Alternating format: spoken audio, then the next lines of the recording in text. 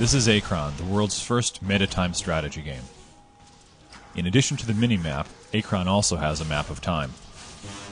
The timeline shows a summary of what is happening at every point in time, and is also the control used for time travel.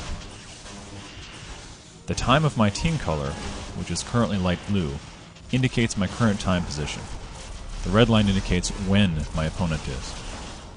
During a battle, the damage received is shown in red on the timeline, and the damage I dealt is shown in blue. The bars representing the events in the timeline show the magnitude of the event. The player's ability to change the past is limited by the available chrono energy shown by this bar. When a player goes to the past, issuing a command to the unit consumes some of the chrono energy. The further in the past a player is, the more chrono energy a single command consumes. I can also change the rate at which I move through time. As you can see, units move twice as fast.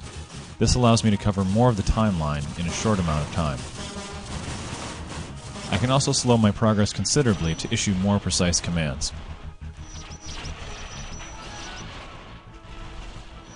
Jumping ahead, I see that my changes have not yet taken effect.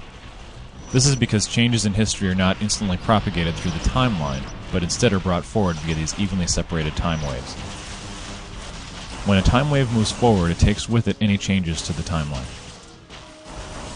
Now when this time wave comes through, as shown by the blurred movement, we now see the outcome of my previous orders. When a unit is near a chronoporter, it may travel through time.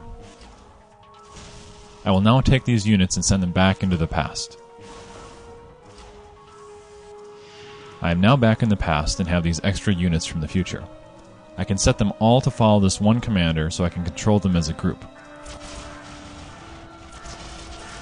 The flashing red indicates that I was not there to witness the damage I received.